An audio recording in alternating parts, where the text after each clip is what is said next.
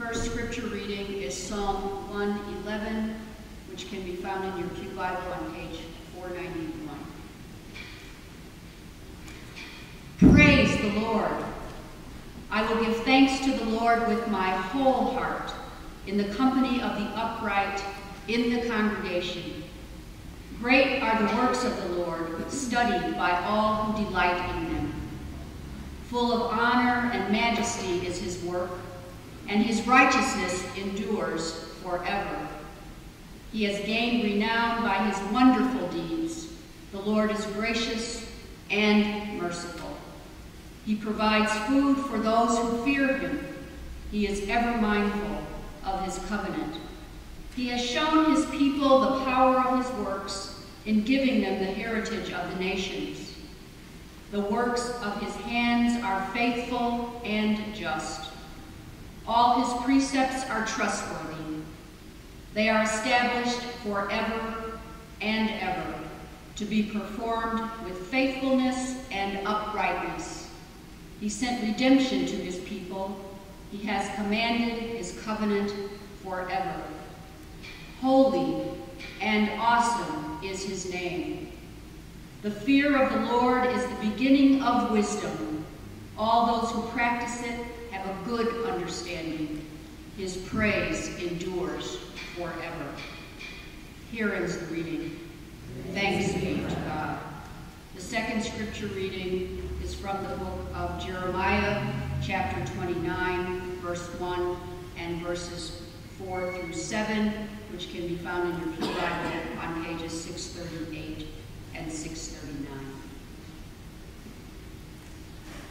These are the words of the letter that the prophet Jeremiah, sent from Jerusalem to the remaining elders among the exiles, and to the priests, the prophets, and all the people whom Nebuchadnezzar had taken into exile from Jerusalem to Babylon. Thus says the Lord of hosts, the God of Israel, to all the exiles whom I have sent into exile from Jerusalem to Babylon. Build houses and live in them. Plant gardens and eat what they produce. Take wives and have sons and daughters. Take wives for your sons, and give your daughters in marriage, that they may bear sons and daughters. Multiply there, and do not decrease, but seek the welfare of the city where I have sent you into exile, and pray to the Lord on its behalf, for in its welfare you will find your welfare. Here ends the reading. Thanks be to God.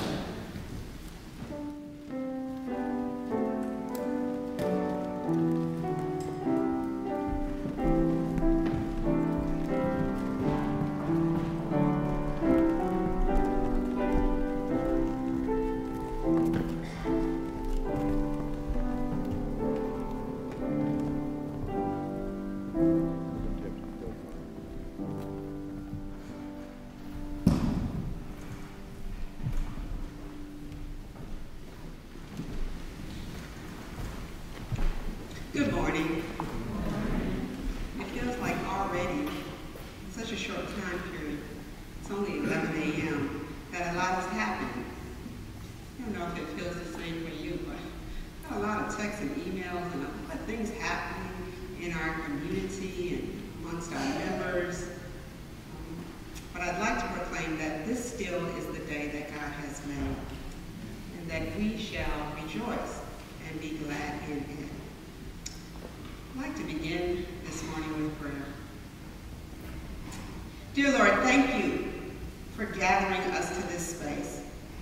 Whether we came willingly or because we had a job, or we came because we had a meeting, or however we got here on this morning, whatever our motive was, Lord, thank you that we are in this space to pause, to allow silence to fill our lungs and our spirit, to ask for forgiveness, to extend a hand of peace to someone else,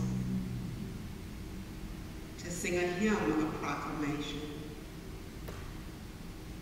to experience community with people that believe some of the things we believe, and yet to hear a word from you that may inform our journey and our direction. Lord, thank you for gathering us here together, for uniting us. May the words of my mouth and the meditations of my heart be acceptable, O Lord, in your sight. And may these words be in a cup that your people can receive. In Jesus' name, amen. Amen. It's good to see you all this morning. And I don't say that as a formality, but it really is good to see you. Sometimes when I look over and talk with some of you during the week, and I know some of the things. Some people got married. Some people have performances. Some people are looking for jobs. But when I look and I see all of you all, it is good to see us gathered in this space today.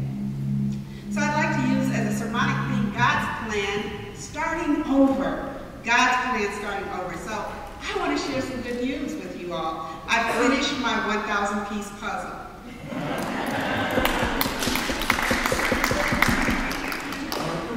You guys would be excited. I didn't anticipate applause, but I didn't even realize till someone commented that the puzzle was actually a picture of downtown Chicago. I've been working for weeks, and it's a picture right where I live. In the beginning, it felt overwhelming as I took the pieces out of the box, and I laid all 1,000 pieces on my puzzle table. Now generally, there's certain ways that we put puzzles together, but these pieces weren't typical pieces. They weren't, they didn't flow like, you know, for people. How many of you have done puzzles? Dang, that's like 80% of the church. Well, a lot of times when you're doing puzzles, there's the parts that look even, and well, this puzzle was awkward because inside pieces looked even. I mean, they were trying to really kind of complicate things, and so what would usually be my first step in putting a puzzle together, doing the outside, soon became kind of like not a good strategy, and so I had to go to step 2 and think differently about how I wanted to put this puzzle together. And so I decided to work with the tall buildings. And the buildings had particular themes. Some were in the brown hue and some were in the blue hue. And so I slowly got those pieces together, then decided to put, the street together and the cars on the street and, yada yada. And so, yeah, we went through a lot of detail, right, to share the putting together of this puzzle. Anyway, what I did get done. I got done this week. I got home after meeting with Paul and Stephanie and Deb Tuesday night and thought this was a good way to unwind. And I finished putting this puzzle together. The thing about putting a puzzle together, and I don't know if you guys have a different experience, is that when you first put it together, you feel such an accomplishment that you leave it put together. You're not ready to kind of disassemble it yet because you're like, man, I did a lot of work to get this thing together. So you leave it together for a couple of weeks. But at some point, you do decide it's time to break the puzzle down and maybe start another puzzle. It's time to start over again. You're not going to believe this, but after weeks and weeks of talking about the Israelites, have we been talking about the Israelites for a while? Yes. Joe, come on, we've been talking about the Israelites for a while. And have we been talking about the hard times that the Israelites have gone through? We've been talking about, like, it seems like we're never going to get off this subject. And yet, again today, in the text, we're looking at the Israelites. For being God's chosen people, they sure had a tough life. After the worst catastrophe in the entire history of God's people, the holy city is reduced to a rubble by the vile Nebuchadnezzar. The people barely existing after being forced to march into exile, feeling pretty sure God had abandoned them forever. Jeremiah writes this letter, which must have taken a few weeks to arrive. They didn't have USPS back then. Jeremiah is thinking about a very long time when he says God's plan. God has this plan, and it won't happen today. The plan that Jeremiah is writing about for the Israelites will take about 70 years, which, hey, that's a little period of time, and some of them might not be around when God's plan comes to full fruition. I imagine his readers had to slow down a bit to ponder this letter. I imagine that they had to take it piece by piece. It would take time because Jeremiah was asking them literally to start all over again. The text says, build houses and live in them. Plant gardens and eat what they produce. Build houses and live in them. Okay, this is like that record that, okay. Take wives and have sons and daughters. Take wives for your sons and give your daughters in marriage, that they may bear sons and daughters, multiply there, and do not decrease. But seek the welfare of the city where I have sent you into exile, and pray to the Lord on its behalf, for in its welfare you will find your welfare. In other words, Jeremiah and God are asking these people to start all over again, piece by piece, even after they've lost everything. So can I state the obvious? Starting over is not easy. There's incredible loss here. There's incredible trauma here. The gravity of their loss is unbelievable. This is like a chess game that has gone very badly, resulting in them losing valuable pieces. There's no way around it. The enormity of this moment is bad. And yet Jeremiah is calling them to think about their future. You might not feel like it today, but God still has plans for you. God's plan. And as we learned a few Sundays ago, land was a sign of the future and gave them hope. And it's always important to see a future and to see a future with yourself in it. That's why the Purpose-Driven Life sold so many copies, because meaning drives us. Seeing a future is not only good for the young, but it's good for the old. Knowing that in the future, this shall materialize, it's also good for the church to see a future. We too are being forced to change. We too are sort of being driven into exile. We didn't go willingly, but it's being thrust on us. Change or die. But we are in God's plan. A few years ago, Drake came out with the song, The Rap, God's Plan. And he went on to give all this money out to people who had never experienced that kind of money. He made a cheap video, and the money that would have gone into the video, almost $1 million, he actually used to give away. And he labels his whole philanthropic effort God's plan. But what does giving all this money away have to do with God's plan? Many folks scrambled around to pontificate this title and what it meant. What could it actually mean? What was Drake trying to get at by saying that this was God's plan? Drake never really said anything. He was just passing out money. In the Old Testament, it's all about God's plan and the fulfillment of God's plan. It's not necessarily in the very, very, very, very beginning, though we don't know the beginning. But when God is talking to Abraham, God more or less says, I am making you a father of nations. I am making you a blessing to be a blessing. Isn't that the premise of the New Testament as well? To whom much is given. This notion that you are blessed and then you bless others, where Drake takes his riches and he helps others.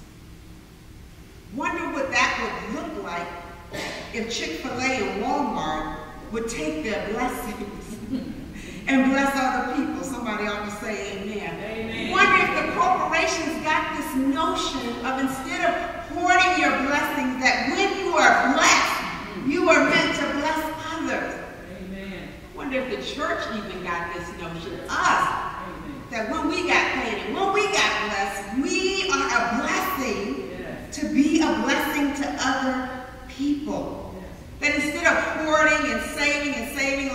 rich man in the Bible?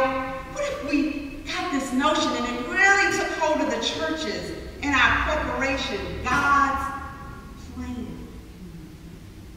Here at United Church of Hyde Park, we are made up of 3 denominations. We're made up of the Presbyterian, the Methodist, and the United Church of Hyde. The United Church of Christ. Getting twisted there. Anyway, I'm ordained in the United Church of Christ, and in that denomination, the autonomy rests with the congregation. Because the United Church of Christ believes that in every era and every time, each body must discern with the Holy Spirit God's plan for them. God's plan on 95th Street might look different than God's plan in Hyde Park.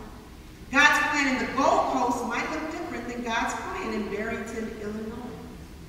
God's plan is not fixed, but it changes. One day we build homes, and another day we tear them down. One day we reach out, and another day we reflect deeply, inwardly. God's plan looks different, but it engages all of us, our soul and our minds and our spirits. God is still speaking.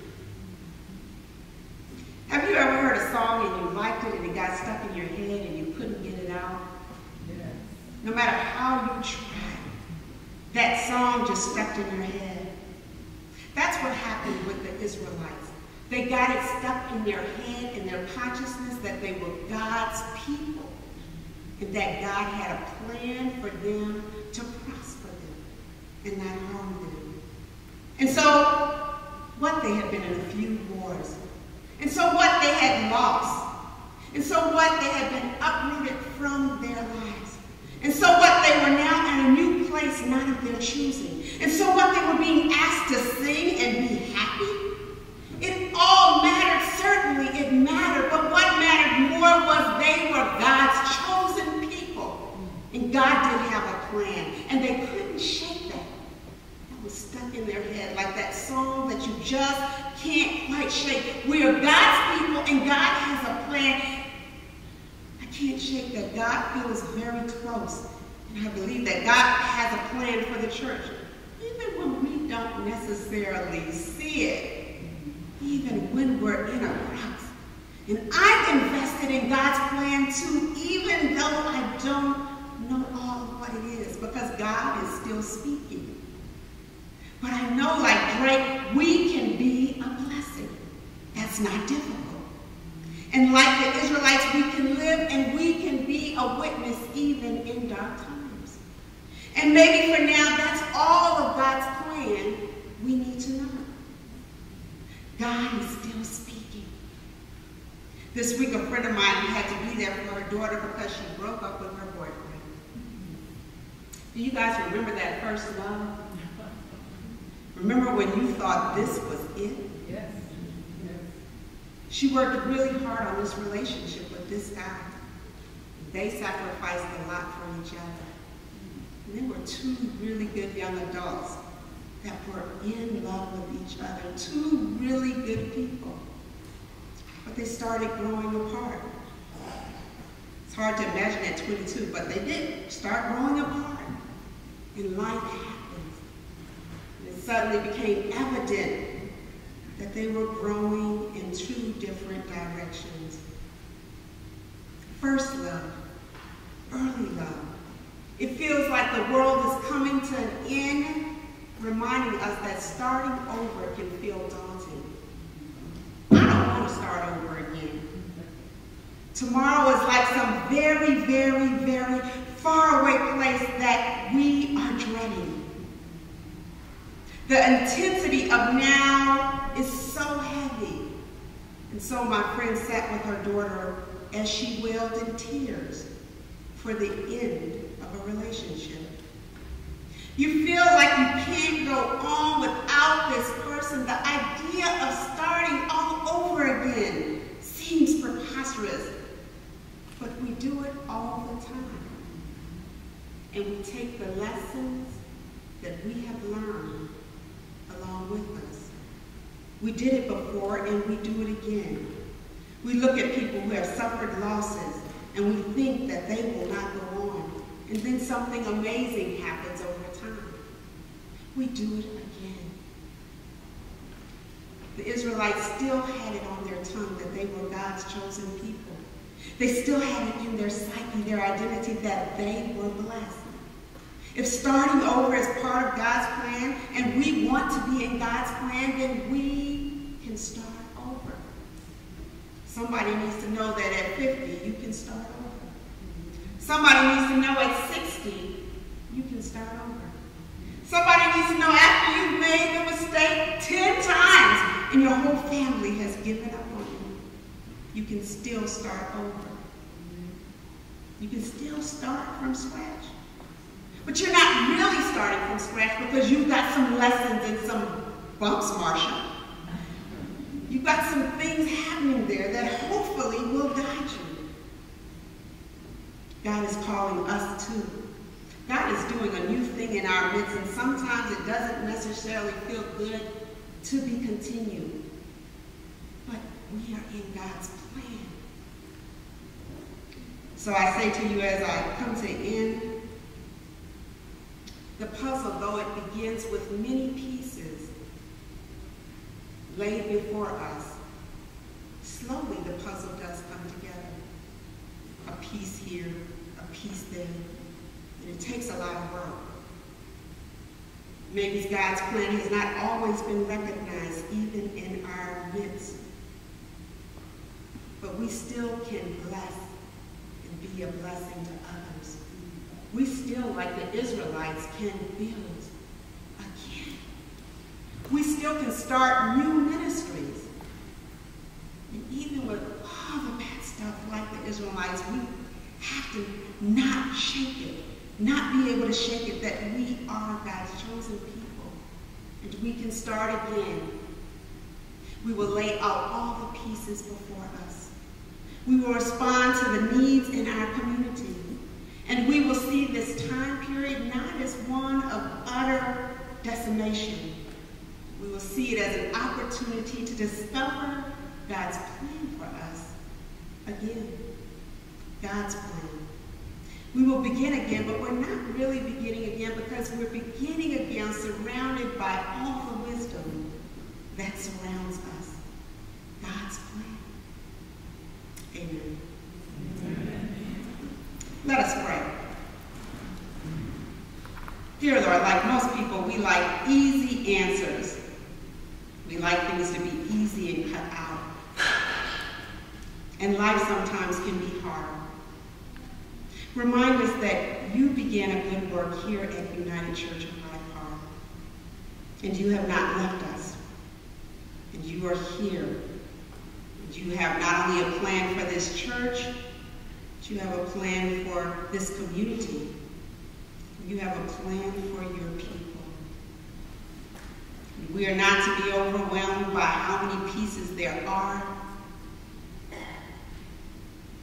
Just to take it day by day. Building homes and planting seeds and witnessing to your goodness in the world.